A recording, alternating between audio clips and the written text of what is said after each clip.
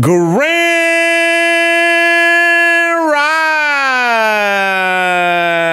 Rising, my friends. Hey there, what's up? What it look like? Thinking about you to the most beautiful subscribers in several universes and dimensions. Ready for the multiverse. Excited about the Spidey coming up. Spider-Man movie. If you're new, hey, join us. Get on in. Join us today. The cryptocurrency market is looking a tad bit brighter than it has been several days. You can see it's now down to 2.2 trillion overall, with Bitcoin under $1 trillion market cap now at 48,506. It was down to 47 earlier, so it's coming up a little bit. Ethereum has dropped down some. Ethereum, had been doing fine above 4,000, but now it's down to 3,887. Binance at 531. Solana 162. Moving in the right direction. Cardano has really not been doing much, but some of the dexes are coming online. I meant to say that in the SE experiments that there's several pools you can get in and delegate that you may get drops from Sunday Swap that I mentioned in the airdrops video, but we'll show that another time. XRP 81 cents. Doge had a bit of a bump. I believe Elrond said that Tesla would accept it for payments now, or something as such, at 18 cents. Avalanche 89, Terra at 60, Shiba Inu at 4034, Polygon $2, Crypto.com 54 cents. So a lot of things moving along in the market. Stock market didn't do too well today. Everything down. NASDAQ down over a percentage point. S&P 500 at 0.75%, and the Dow at 1/3%. People are still afraid of the variant, and when that's looking for travel in countries with different requirements for people who to go into stores or not. So there's a lot of uncertainty. The markets do not like uncertainty. So once there's a more certain, and it appears to be, the data is showing that it may be more transmissible, but less severe. Ethereum continues to burn at a tremendous rate. Wow, it's incredible. You imagine the price be going through the roof, but is this a bit of manipulation? I don't think it's manipulation as much as some would like to manipulate the market now. I think a lot of it, in terms of, the propaganda and the media with the littlest bit of a decline of any price. But I think a lot of it is more kind of in line of people are just afraid with their money in all markets right now. And while Bitcoin probably more so in the future would be seen as that safe haven flight when people are really scared, it's still very new. And so it's just a lot of people are taking their money out of markets. It is what it is. You know how the thing goes. We're here on this channel about positivity, and positivity being if there's someone in your life that is important, that has guided and molded you to become the person you are, say something nice about them down in the comment section, and then send them this video and say, hey, look what I wrote about you down there. And as we multiply that across the globe, we'll have everybody saying nice things about each other. Into today's story, it's a bit of an older stuff. You can imagine that had some of this stuff in the, as they say, what did they say? What do we say? Had some of this stuff in the chamber, but things come up and a little busy. I'm going to do another video soon about what I think is going to be a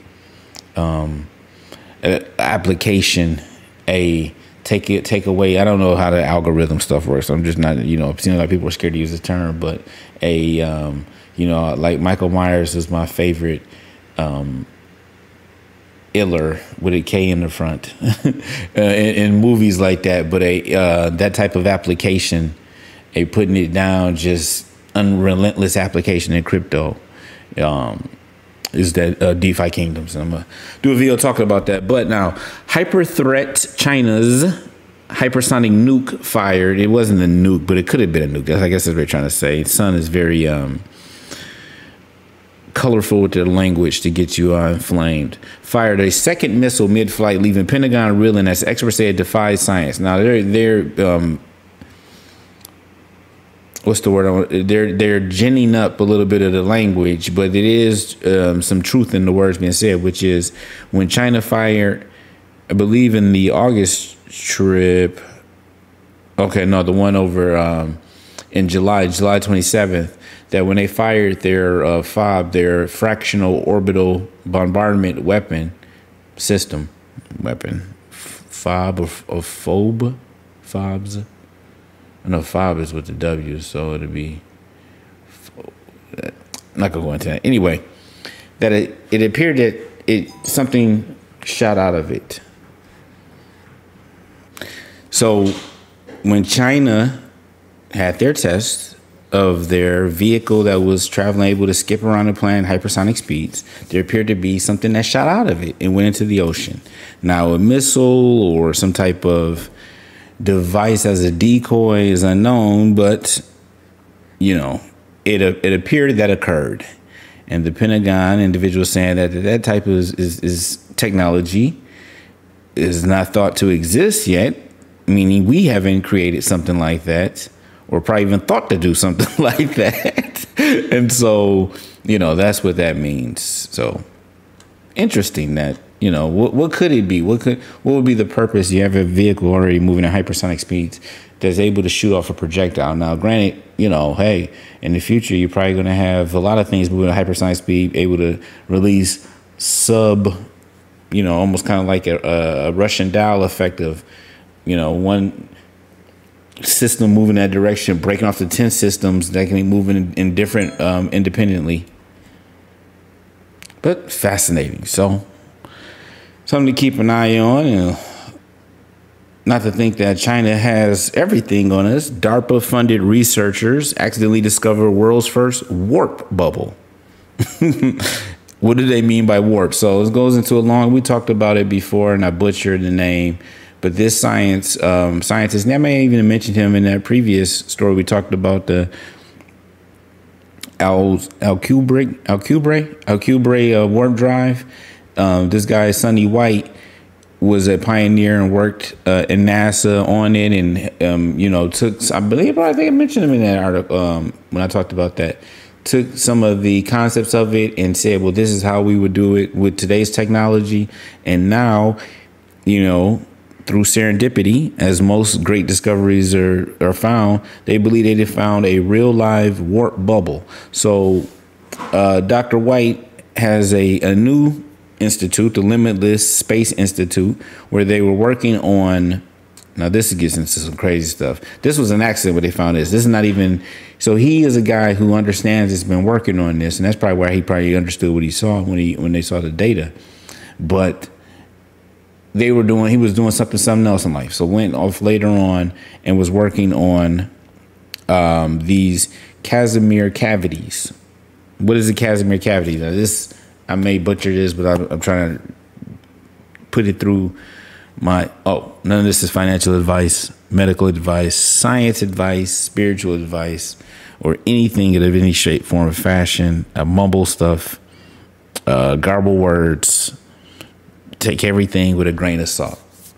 With that said, in my limited understanding, a Casimir cavity, Casimir forces are noted that when you put two plates that should have no force acting between them, not charged or anything, in a vacuum, there's still physical force that occurs, which appears to be quantum fluctuations interacting with the macroscopic world. Fancy way of saying that even at the smallest levels, depending on how things are shaped, that quantum effects can be noted and measured. So Casimir cavities, in my understanding, would be ways of designing shapes that kind of shield the interior to these Casimir effects that it seemed that was noted to occur in vacuums, or probably outside vacuums as well, of course.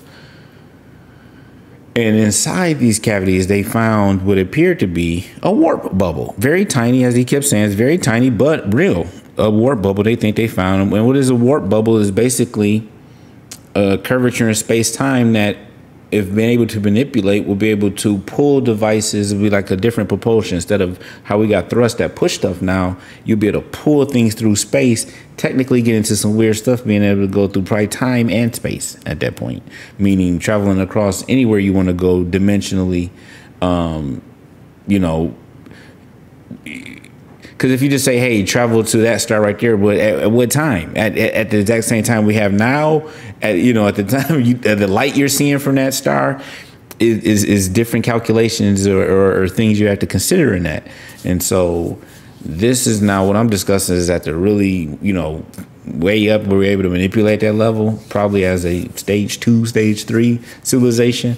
But these are the very first steps you'll see. These will be the things that look back on where we're like, hey, theoretically, we thought that stuff we thought in science fiction could be, then we actually were able to bring that into the world, our physical world we understand. So even crazier, they said they think it's like I said, they're working on something completely different, and they're being paid to work on that by DARPA, Defense Advanced Research Project Agency. Like they not gonna work on a warp drive as well. But he said, thinking we probably could. He said they had designed a toy model consisting of a 1 micron diameter sphere. The things people see, they say they see a lot that uses what would be considered technology is spherical in shape. Centrally located in a 4 micron diameter cylinder, was analyzed to show a 3-dimensional Casimir energy density that correlates well with Alcubierre warp metric requirement. It sounds crazy because it is crazy, but crazy like, any sufficiently advanced technology would appear as magic. It's a quote by somebody. And it's true that, somebody came with the ability to do the things that we are now understanding in the lab at the very basic levels is possible. It would look like magic to us. Shifting gears a lot, but also look, to me it's all entwined, because this is going to be part of what drives this future. Is that time sealed a deal that will see the mega giant hold Ethereum on its balance sheets. The deal marks another times foray into the cryptocurrency space. Already holds Bitcoin, and they're thinking about taking their catalog of images and material and throwing it into the metaverse as well. So for those who like, oh, this is stupid, it's silly, that those are people who are very limited in their sight and scope. And I try as hard as not to be that way. It's easy to be cynical and think everything, be contrarian, know the way. It's very difficult to know how to weed through a lot of the garbage, because there's a tremendous amount of garbage out there. But to see those sparks and understand what will inspire people going forward and being able to ride that. So you'll see with time, over the next decade, the metaverse will become an increasingly important part of the world's economy. Our physical and digital realities are already becoming hard to distinguish. We look forward to partnering with Time, an iconic brand. So this is Mike Novogratz from Galaxy Digital, who is a permabull. This analyst believes Bitcoin will amount to 5 to 7% of the world's economy soon. How much is that worth? It's just an article talking with Michael Saylor. I don't think they're calling him an analyst. Must be someone else who was saying that. But the long and short of it, okay, who is this talking about? Oh, maybe they were saying him. He's not an analyst, whoever said this, whoever wrote this article person. When we get there, it'll be 5 to 7% of the world's economy. The U.S. dollar will probably replace 150 currencies. Maybe there'll only be 2 to 3 left. There also may be the euro, Chinese, and a dollar. Everything else is probably going to disappear, and Bitcoin will be the world's monetary index. I don't see that. See, that's some, people think a lot of people want that to happen, to get consolidations of the world's currencies, consolidations of the world's religion.